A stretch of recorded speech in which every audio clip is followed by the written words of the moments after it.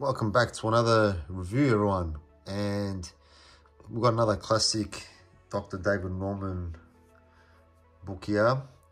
So this is the illustrated Encyclopaedia of Dinosaurs, an original and compelling insight into the life in the dinosaur kingdom. And this, you're going to see a lot of familiar artwork here, being from the 90s, and the artist being John Sibic.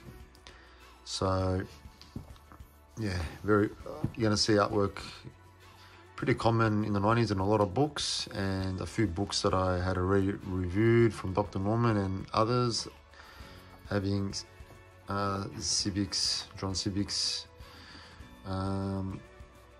paleo art, his artwork. So with that, no copyright intended. All artwork belonged to the owners, and I really like this picture in the cover here with the pterosaurs and so forth. So yeah, John Sibic. So this is 90 something. What is it? No, this is 1985 actually. 1985, which is quite interesting. I made a mistake there. 1985. Excuse me.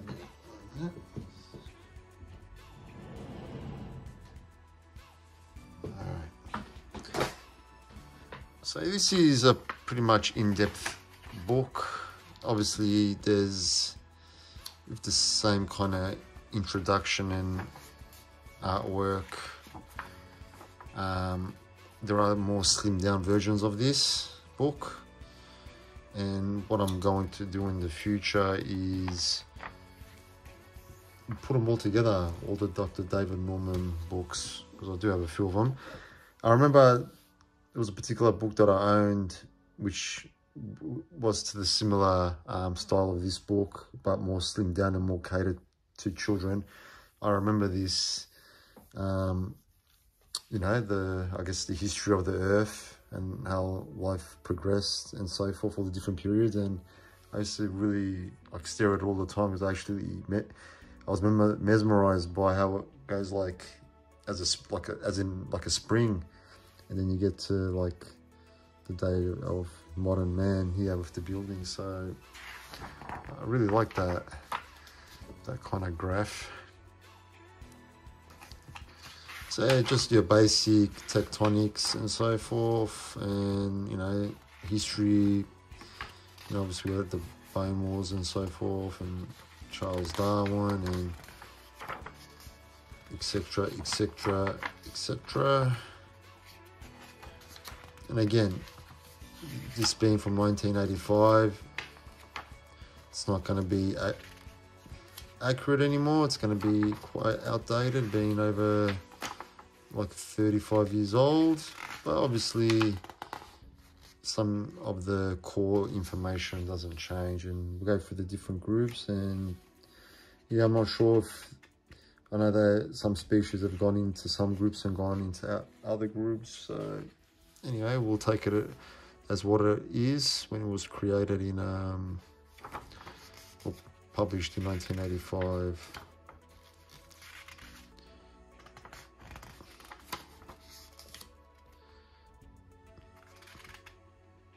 And yeah, you're not going to see any feathered dinosaurs here. This is before that I think they discovered the bits and pieces of Therizinosaurus.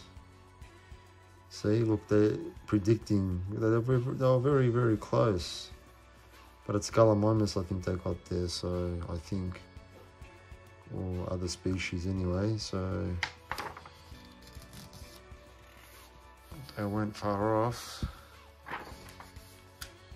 And obviously creatures like Spinosaurus are going to be inaccurate, and that's a famous picture, that one. And I always believed, like I looked at that, I go, geez, yeah, if there was no extinction, man would evolve to look like reptilian like that. So yeah, it's pretty funny. Like, I saw that as a kid, like in the 90s, early 90s, and then it wasn't until like not too long ago people started showing like this picture, I guess, as social media became bigger. We've got Deinonychus Velociraptor. Yeah, these are all exact pictures and that I had in the book that I had growing up. The only difference was it didn't go into as much as depth as this, and I do like these pictures here as they're hunting. Some of these black and white pictures are pretty cool, and we get to Dinosaurs. And I always liked how it showed the size compared to a man. So this is going to be a long review, so we got Spinosaurus there. I'll try and be as quick as I can. It's quite a thick book. We've got the Tyrannosaurs.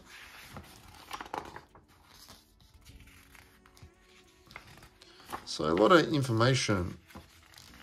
It's a great book. And the artwork is amazing as well. And it all just blends in really, really good together. I like how they went from family to family.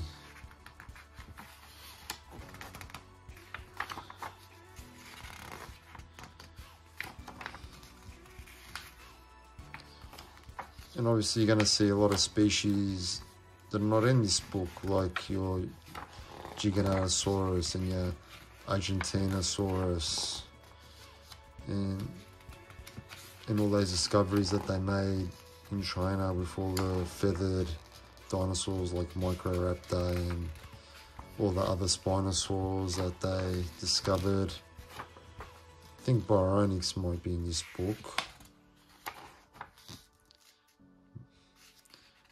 But yeah, like, times have changed. Look, we've still got an upright walking iguanodon.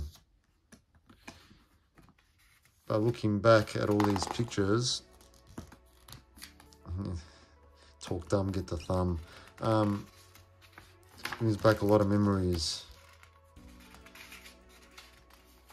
You got hadrosaurs being such a diverse group, it had to be in 2 sections with the different type of crests. We've come a long way, but looking back at these books, it's always fun to go back and see how, you know, how we thought, how everything was at the time with the evidence that we had. Appreciate the artwork. Ceratopsians. This is where Centosaurus started taking the limelight away from Monoclonus. And this group of horned dinosaurs has become even more diverse now.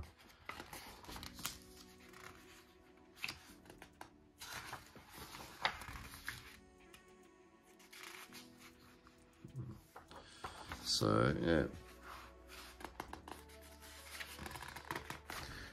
please comment below if you read this one back in the day, owned it, borrowed it. As I stated about 100 times already, there's been so many different versions of this book in different, I guess, different sizes with less information, catered more towards kids. So one way or another, this format and this artwork was pretty common. Dinosaurs.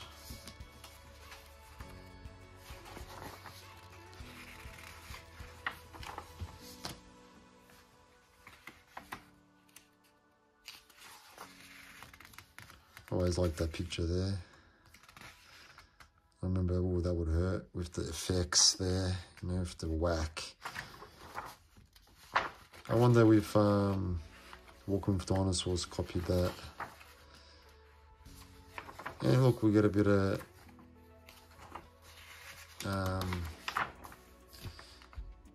pterosaurs, some crocodiles. Is that Purosaurus? No, Protosuchus. So we even get some marine reptiles. So we get a little bit of basic information about non-dinosaurs and all that. Even Dimetrodon makes it into the book.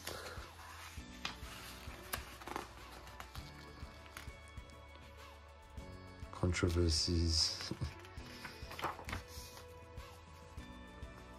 Warm or cold-blooded. There's lots of controversies out there, and some of them we've solved, which is quite good.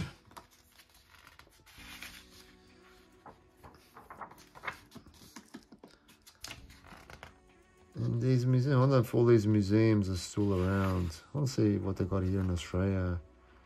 Australian Museum, New South Wales and Queensland. They don't have Victoria there. Anyway, I think that's just about it. And we still got the same picture in the inner cover.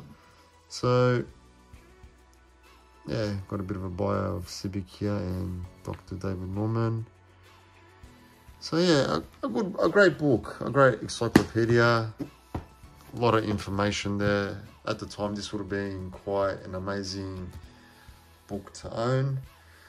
I'm glad I got to review it here, so please let me know if yeah, you read this one. I'll see you all next time.